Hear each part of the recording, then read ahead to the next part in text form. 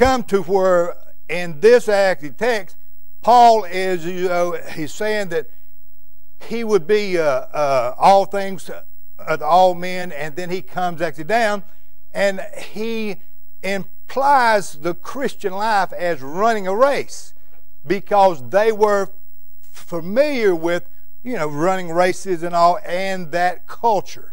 So he implies it in verse number 24. He says, "Know ye not that they which run in a race run all, but one receiveth the prize. So run that ye may obtain." So in my mind, when I read that, I started thinking about running. What were some of my first experiences of running? And I don't know if you've ever been in the service before, but I have. And they got me all off of the bus. The drill sergeant was in my face, on my back, everything else. I was dragging my bags off. And when I got off of the bus, there was a hill there. And he called me everything but a white man, told me to get up that hill right away. I mean, just running. Up the hill, down the hill, up the hill, down the hill. Just trying to encourage me to run. Encouraging me to run. But I found out actually later that he was teaching me to be persistent. So if you're going to run a race, you've got to learn to be persistent.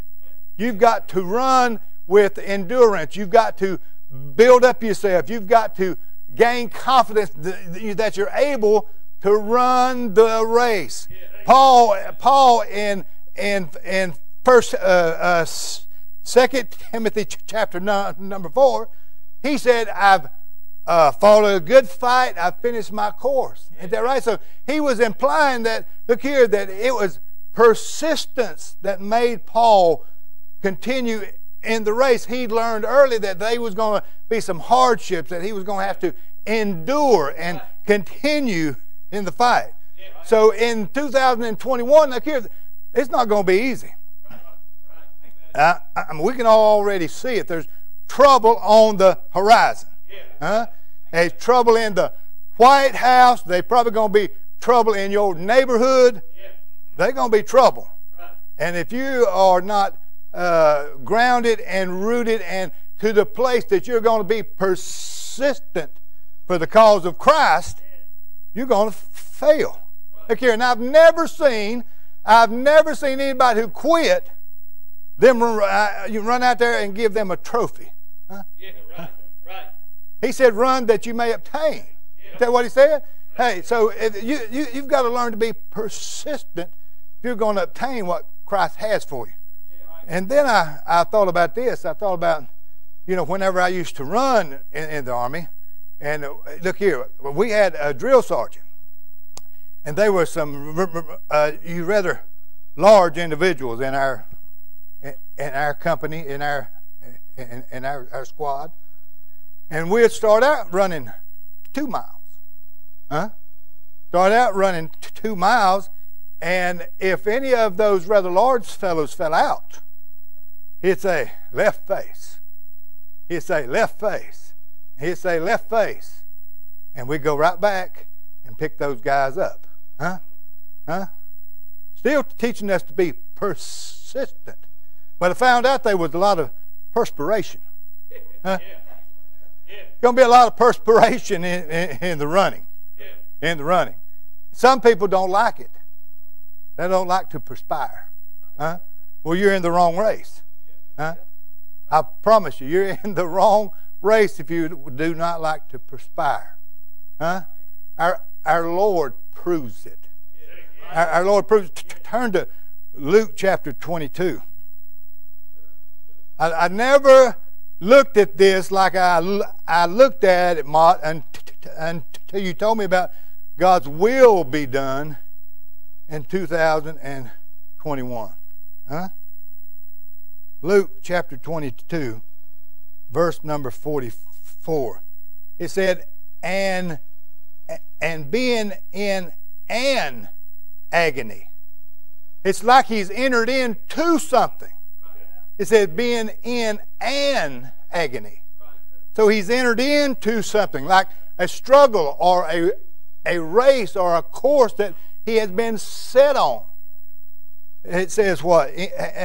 And being entered in an agony, he prayed more earnestly, and his sweat was as it were great drops of blood falling to the ground. Our Lord give us a perfect example. Perfect example. Look here, the race is not going to be easy. You've got to enter into it. You've got to be willing to agonize. You've got to be willing to struggle. You've got to be willing to pay the cost. Why? To do the will of God.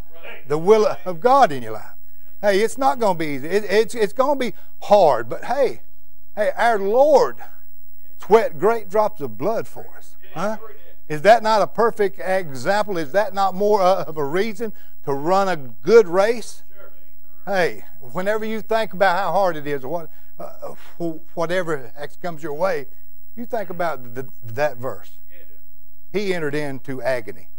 He entered in willfully. He said in the next verse, hey, not my will be done, but your will. He wanted to finish the course. He wanted to finish the race, not because of his own will personally there. He's speaking as a man, but for the will of the Father. Speaking as God's Son, he would be willing to run the race even if it was agonizing. And that's what we got to be able to do. Huh? Hey, have you ever seen these runners who have pulled hamstrings and muscles and they just keep on running? Keep on running. That's what it implies. That same kind of agony, same kind of suffering. And it may come your way this year. But we've got that example. He was willing to do it. If he's willing to do it, we ought to be willing to do it. Because who did he do it for? He did it for me. He did it for me. I don't know about you, but everything he's ever done for me, man, I have not deserved it. Not deserved it. And for him to enter into that kind of agony, why shouldn't I be willing to? Hey, we're supposed to be willing to suffer for him. Huh? If he suffered, why should we not also suffer? Amen? And it may come to that this year. But in the suffering, he'll be with you. He'll be with us. Amen? Hey, I can't hardly take that when I think about that. Think about him agonizing for me. When I was whenever he was in the garden there, hey, he had me on his mind, on his heart. Huh? Praying, thy will be done. Man, I'm about to lose it, amen. I'm telling you. Hey, we ought to be willing to agonize, sweat, suffer for the cause of Christ. Amen.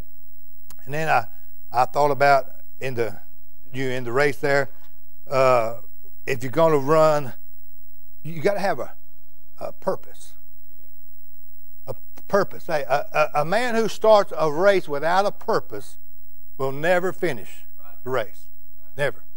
You know, and I thought about this. Thought about it in my own life. Whenever I began my race for Christ. Been 35 years now. Hey, the reason why I keep on doing what I'm doing, Brother Doug, because I was a man with no purpose. No purpose in my life. No purpose in life. And whenever the Lord saved me and give me purpose. Give me purpose. Hey, I was a Christian 15 years before he ever called me into service. Huh? Hey, had a brand new house, had brand new trucks. I'm business, everything. Standing out in my front yard of my brand new house. Because I'd asked the Lord whenever I got out of prison, I said, now let me be prosperous in front of my peers. I stand out there, just had actually built it. New truck and new dump truck in the driveway there, and down there, and I'm just looking at everything. And the Lord said, now what have you done for me? Huh? And I had to say, nothing. Nothing, Lord. I was going over to a little prison camp on Sunday morning, giving my testimony and singing. I wasn't called to preach. I told the preacher that. Amen? But I had 3 or 4 little preacher boys under me, and they'd preach. But I wasn't doing nothing. Wasn't doing nothing. I didn't feel like I had really fulfilled any purpose. And then all of a sudden, he started to burden me about the mission. And when he put me in the ministry, I didn't put myself in there. He put me in there. He gave me purpose. Greatest purpose in the world. Witness to someone else. Paul said, I'm not ashamed of the gospel of Jesus Christ. Huh? It is the power of God unto salvation to the Jew first, also to the Greek. Amen. That's what he said. He said, Paul said he gave me purpose. Huh? He said, I was killing Christians, but now I'm bringing them to Christ. Hey, he gives us purpose to run this race. Hey, without him giving me purpose, I wouldn't have run half a mile. With half a mile, you Brother Jordan, I wouldn't run. He give me purpose. I tell this all the time, you know, and I feel the presence of God in my life. Tell us all, I can live without my wife. I don't want to, Brother Doug. I don't want to. And she don't want to live without me. I told her, I said, now, whenever I die, she said, you ain't leaving me here. She said, huh? I said, I could, but I couldn't live without the presence of God in my life. And really, I don't think I can live without having some purpose to serve God. Something that He wanted me to do. Hey, this Christian life, this calling on my life to help people. Hey, it's the best life in the world. I tell all the men all the time, I've got the best life in the world. Best life. Best life, just being a Christian, fulfilling my purpose for the will of God for my life. Man, if you'll think about what God has purpose for your life. Hey, He's got a purpose for your life. Hey, He can use a plumber. He can use a carpenter. He can use anybody. Hey, before He called me into the ministry, I've told this up here before. I was roofing. I was at a house over there, come off of the roof to get some nails. Electrician come up to me and said, ain't you Rocky Shelton? I said, yeah. He said, don't you go over to Faith Baptist? I said, yeah. He said, I heard you sing over there some. I said, every once in a while.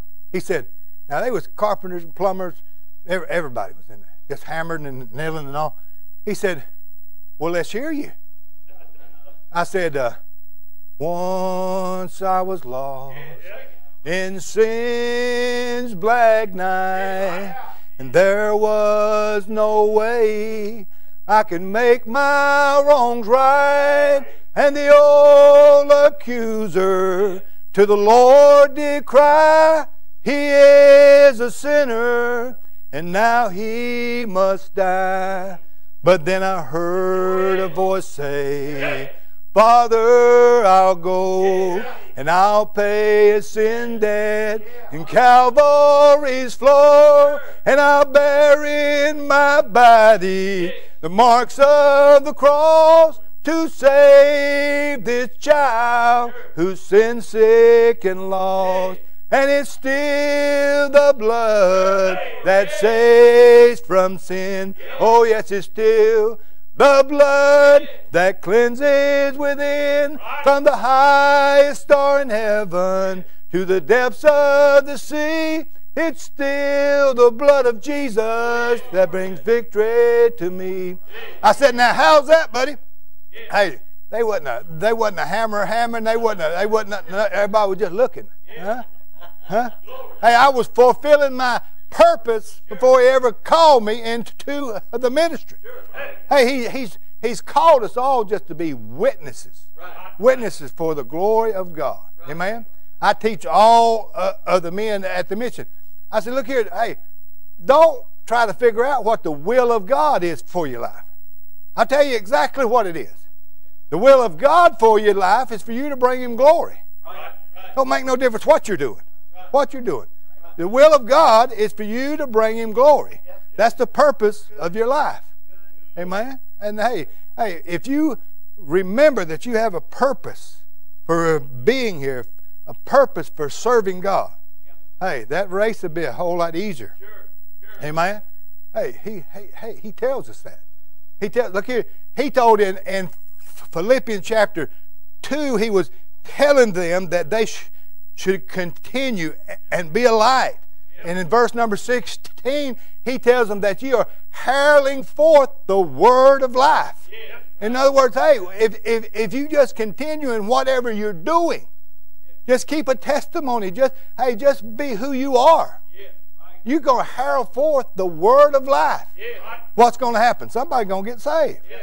Hey, so somebody's going to get in the kingdom of God because you fulfilled your purpose. Amen? Ain't that right? Hey, people make too much excuses for not serving the Lord. Well, I can't do that. I can't. Some of the men say, well, I could never witness nobody. I could never. I said, look here, you talking to Elmer Fudd. You ain't got no excuse. Huh? You ain't got no excuse.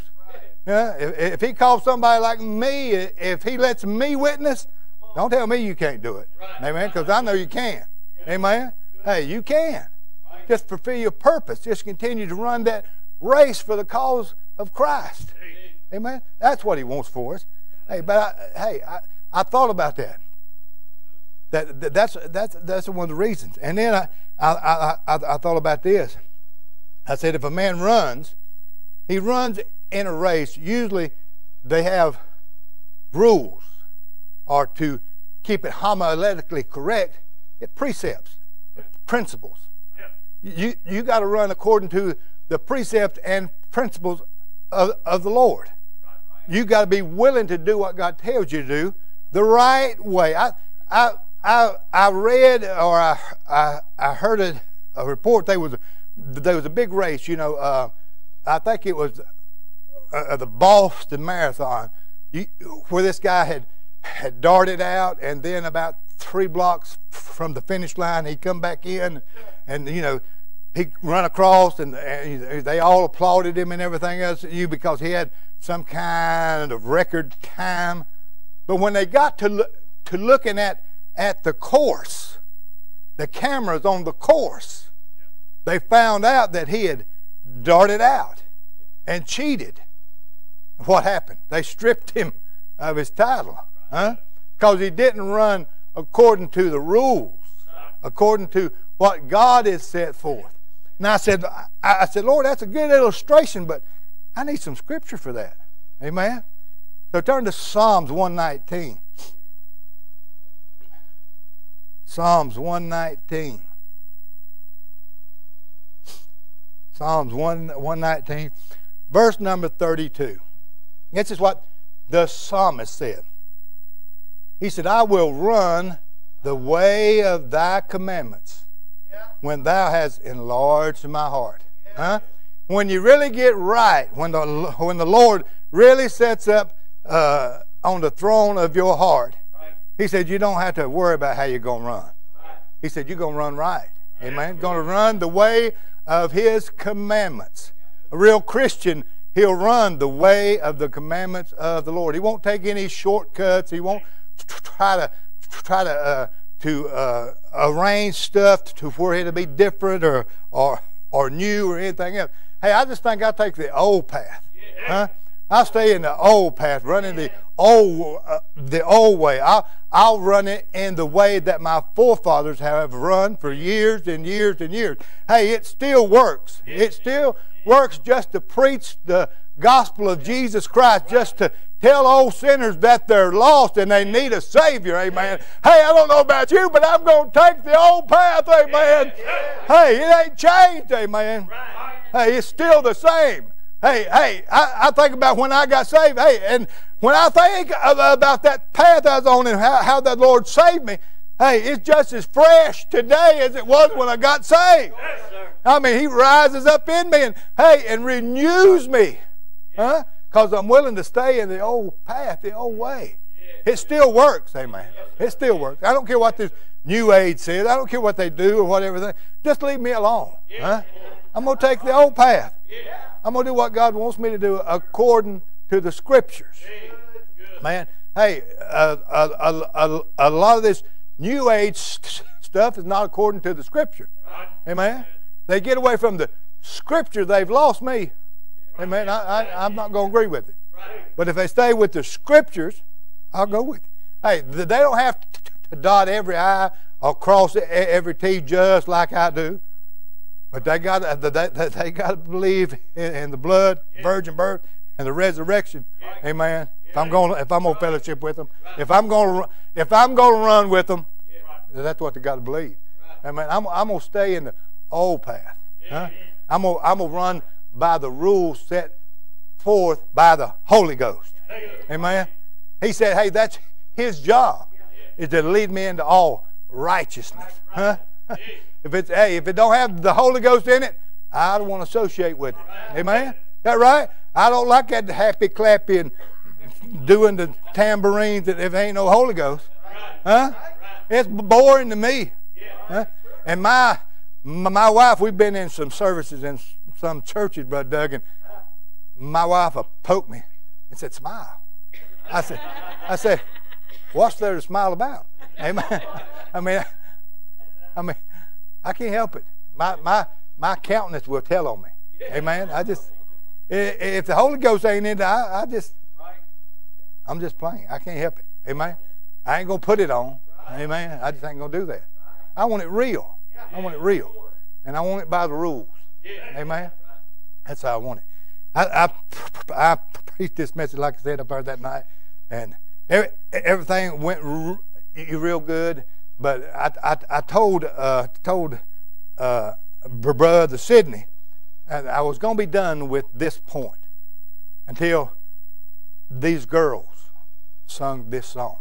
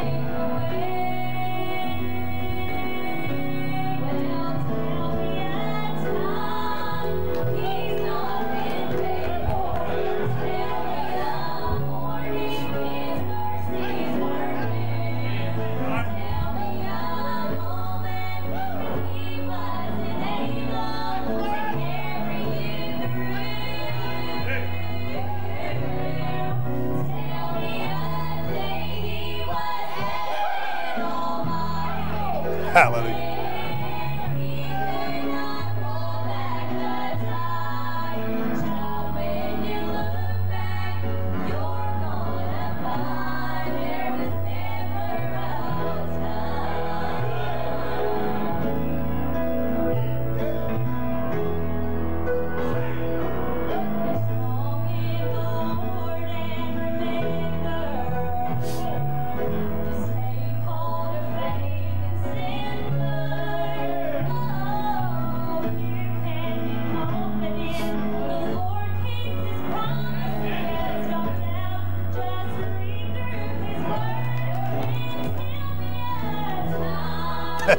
Hallelujah.